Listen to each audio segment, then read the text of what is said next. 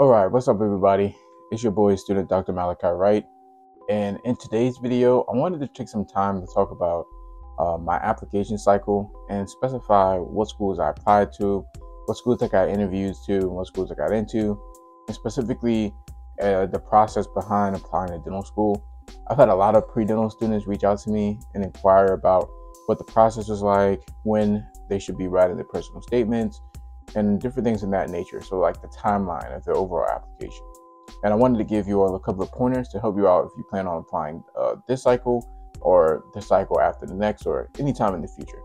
So please be sure to like this video, subscribe to my YouTube channel, and check out all the other videos I have on my channel. I post videos of dental related content in regards to day in my life, different vlog videos, advice on how to get into dental school, and I show you all the real deal behind aspects of dental school, specifically at my school, University of Maryland, how we do things over here, and exactly what I'm loving about the program, and different things of that nature. So in this video, I want to start off by talking about the reason why I chose to apply to 10 schools. So I chose to apply to 10 schools. Of these 10 schools I applied to, there were University of Maryland, Howard University, Meharry, Columbia University, University of Pennsylvania. I applied to University of New England. I applied to A.T. Still, Missouri. I applied to a school in Chicago, Midwestern University. I applied to Nova University, and I also applied to one more school. Can't remember the name. I think it was A.T. Still, but I feel like I already said that. So I know I'm applying to 10 schools. I should have a list in front of me, but I don't. But I chose to apply to those 10 schools for multiple reasons. Number one, I was considering location, and I was also considering cost of institution. I had a plan that didn't really pan out as well as I wanted it to, which is okay because I still am at the school that I want to be at. But at the end of the day, like applying to schools that you can see yourself going to, number one. So starting out with reaching out to people who go to that school, finding out what the culture of the class is like, and emphasizing exactly what you want to get out of dental school and if that school aligns with what you're looking for. So cost, location, and campus culture or student body culture were big, crucial events or things that I wanted to look for in a dental school. I wanted to go to a dental school where I felt like I wasn't trying to compete with the person who was sitting next to me. More so, we were all working together to collectively cultivate a society where we're all helping each other out, and it's not so much like everyone just sitting here competing because we're all trying to match it to a specific residency program or whatever it is. Which at University of Maryland, I will say we've been able to cultivate in a very short period of time. Obviously, people there are very ambitious, and everyone there you find that are more like you in many ways than anyone else you may encounter. So it's extremely important to know or have that sense of self-awareness. And it can be difficult. You know, sometimes you may have imposter syndrome or whatever it may be, but your family or your colleagues, I call them family because that's what we are, they show you that you're where you're supposed to be. And I believe that was one of the biggest things I saw when I interviewed at University of Maryland and when I actually reached out to students who go to the school and attending events like Impressions Days. If you haven't attended any Impressions Day, I would implore you to go on Google or whatever it is, look up University of Maryland Impressions Day or Tufts Impressions Day. I know they have an Impressions Day. I attended that one as well. And UPenn also has a day. I don't know if it's Impressions Day, but I didn't go to that one. But I know they have something for pre-dent students. But reach out to the schools, see what the campus is like, see what the culture is like at the institution, and then weigh your decision on where you want to apply on that factor in addition to what other factors are important to you. So holistically, I ended up submitting my application completely around August the 15th or the 14th. I was delayed because of the surgery that I had, but then also was a little delayed because I took my DAT late. Due to the surgery, everything was pushed back. So I didn't end up taking my DAT until July the 30th. And for those who are applying, that is a little late. But if you're confident in your application, for me, I had made sure that everything else was polished before I took my DAT. So that way, once I got my unofficial scores, I can just submit my unofficial scores, submit my applications, And then once I had those unofficial scores, I could then continue to make sure or wait until they were official and then upload those scores once they were completed. For those students, and I didn't find too much information on this when I was looking, but for those students who are thinking about applying to dental school, and like say if you're still waiting to take your DAT and you're 100% sure that you're going to apply this cycle, regardless of what score you get on your DAT, you can submit your applications in early June or July, just so that the school knows you plan on applying there.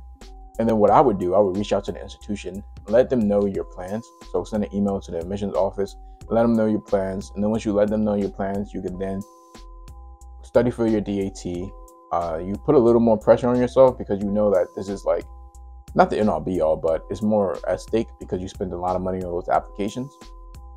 And then study for the DAT. Once you study for the DAT, submit those apps, take the DAT, got a great score, that's fantastic. Submit those scores, and then your application won't take too long to be verified from that point.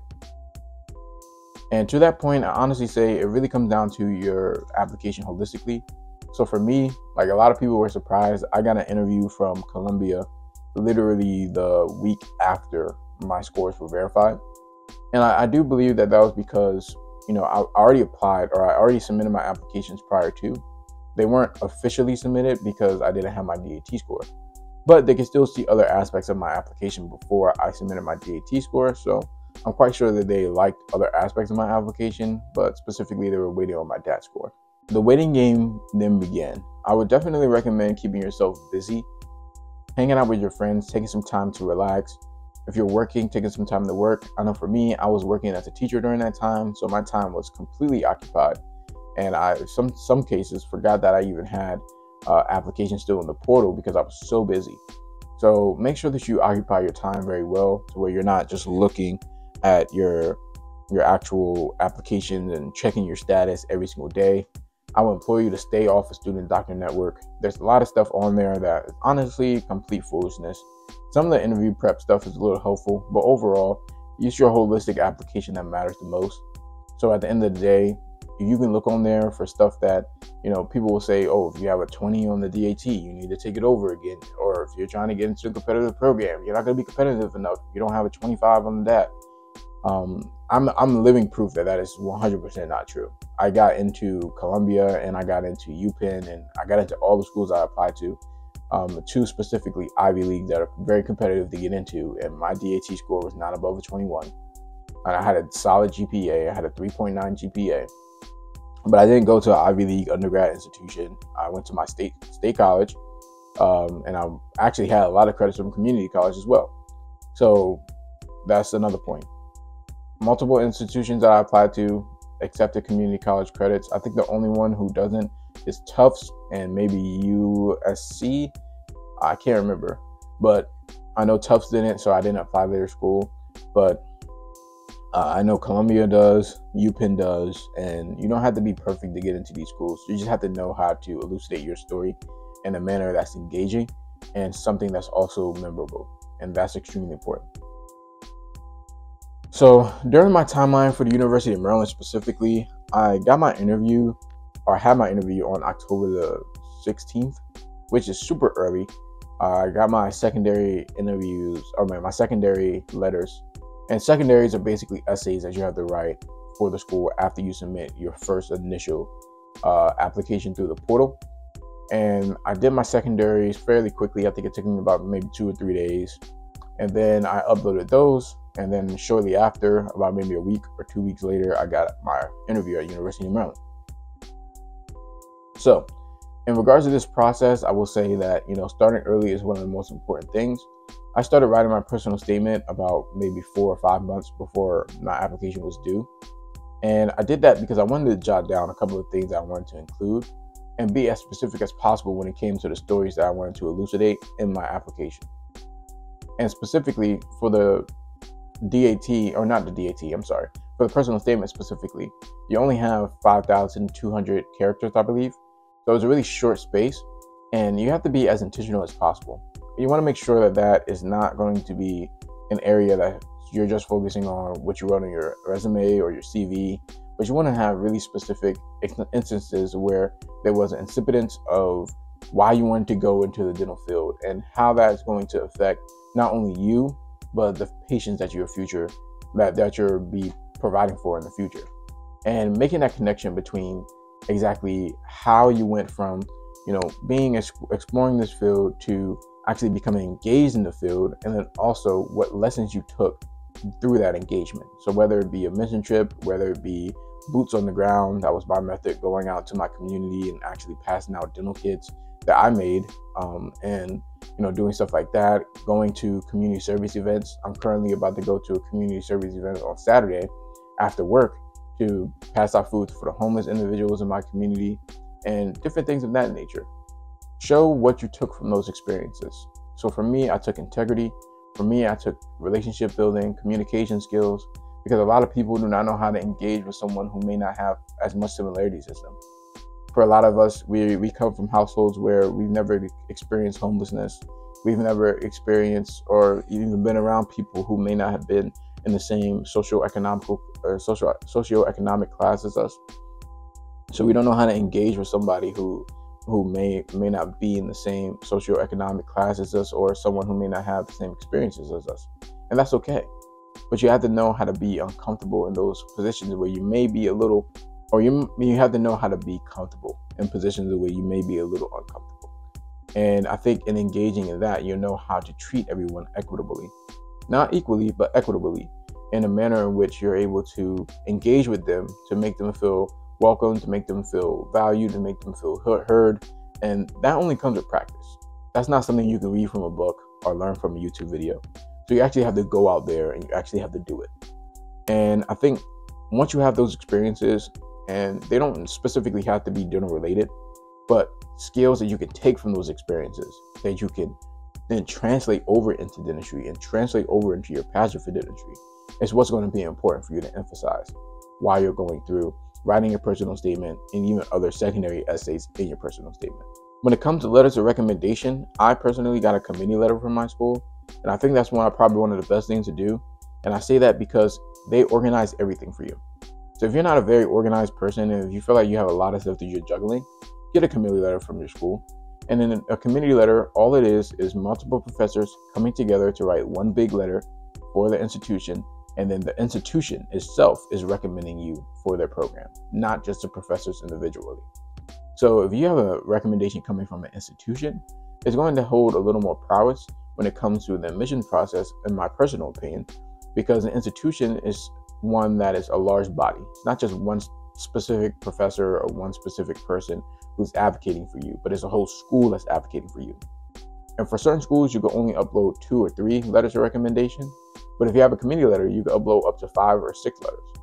And in these 5 or 6 letters, you want to make sure that the individuals who you have who are writing these letters for you, you schedule some time to sit down and have a meeting with them. And in that meeting, you provide them with your CV, your resume, and also a list of things that you've done in their class or in the research or whatever it is that's related to that specific professor. So for me personally, I got a recommendation letter from my molecular biology professor in undergrad. And in her class, I talked about how I hosted sessions for students who were in the class at the same time in which I was taking it, and how during those sessions, I helped students grasp concepts that were a little difficult, and I reiterated the important topics that she elucidated in class to help them better understand ways to study. And in doing so, I was able to help a lot of students increase their scores, thus decreasing the dropout rate, which was pretty high for that course at my institution. And that was one of the things that my professor didn't know that I did until I had a meeting with her and I talked to her about it. And she remembered that instance. And in that moment, that was one of the things that she could talk about specifically in her letter of recommendation that I did to not only improve the lives of other students in the course, but to also help her out, because if I'm answering a lot of questions that students have, they're not asking her questions or sending her emails. So that was just one of the things that we laughed about. And I think that including specific aspects like that for each professor that you're getting recommendation letters from is extremely important, and it makes their letter a little more personable and not just something that where they're writing letters for 5,000 students and they all sound generic. There's something that they can remember about you that is specific and that is tangible for the person who's reading it. That's extremely important. So overall, I think that if you include all these aspects into your application, you'll be extremely successful. One of the last things that is extremely important is going to be your interview. And I believe that your interview will be smooth if you know a couple of things. Number one, be aware that you're going to be nervous whenever you interview. And if you know that you're going to be nervous, then it takes a little bit of the nerves off of you, because you understand that, hey, I'm going to be nervous during this interview, and I understand that this is not probably going to reflect my best self. And if you go in with that expectation, then you tend to sometimes disprove yourself, because if you go in with the expectation that, this might not be your best interview because you may be a little nervous, you find yourself to be a little more calm. I don't know if that works for everyone, but it definitely worked for me. So when I came into my interview, I knew that they were extremely important, and I knew and I prepared for them asking me questions on my application that I really knew inside and out, honestly. You have to know every single crevice of your application, because they'll ask you about something small on your application that you may have overlooked, and that may end up taking half of your interview time. So make sure you know everything and you're able to explain everything in your application and the reasoning behind why you're doing it. And also be sure to know specific missions and the values that the school emphasizes. So the school that you're applying to, what are their values? What is their mission? And how will you align to that mission that the school is offering? And once you find yourself aligning to that mission that the school is offering, it's going to be further and much more important to elucidate specifically how you will contribute to that mission. And I think in discussing that and showing the individuals your experiences in which you've done something very similar is going to be extremely important. So for me, one of the missions at University of Maryland is fostering diversity. And one of the things that I've done continuously to foster diversity was my engagement up at Towson University, my undergraduate institution, and making sure that there was equitable resources for individuals who were on campus. So I was the president of the Prenatal Society while I was at Towson, and the president of Omicron Delta Kappa, which was an honor society there. And a lot of individuals who were in this program or wanted to be included, they weren't your traditional college student who lived in a dorm and who, was 20, 18 years old or whatever it may be. There are a lot of students there who wanted to be involved too, but they had families. They may have been a little older. They may have been 30, 25 or whatever it may be, and they wanted to go into the field of dentistry. So I hosted convenient times for everyone to meet that could accommodate their schedule as well. Making that environment more diverse and having different perspectives from different people of different ages was one of the things that was extremely important for my cultivation in the field of dentistry, and then just my personality in itself, but then also ensuring that the people who are also a part of this organization could see different perspectives from different people. So overall, I hope you all found this video helpful. Again, I'm going to be giving you all an update on how dental school has been going for me. Right now it's November, and it's going pretty well. Typically, they say D1 year is one of the more difficult years, and I'm definitely feeling it. We're having a lot of exams and a lot of classes that you have to study for, so we're always on go. But we definitely still have time to enjoy our lives and take some time to take a little breather. This week, we don't have any exams, so this is the first week in probably 2 to 3 months that we don't have an exam, which is amazing. But then things start to pick back up after a holiday break. So we're anticipating that. But overall, I've been having and really enjoying my time. Enjoy the moment, live in the present, and just know the future will come before you know it. So I hope you all found this video helpful. Please be sure to like this video, subscribe to my YouTube channel, and let's continue to help this channel grow. I really appreciate all the supports, all the comments. If you all have any questions or concerns, please reach out to me and let me know. And I'll see you all in the next video. Peace.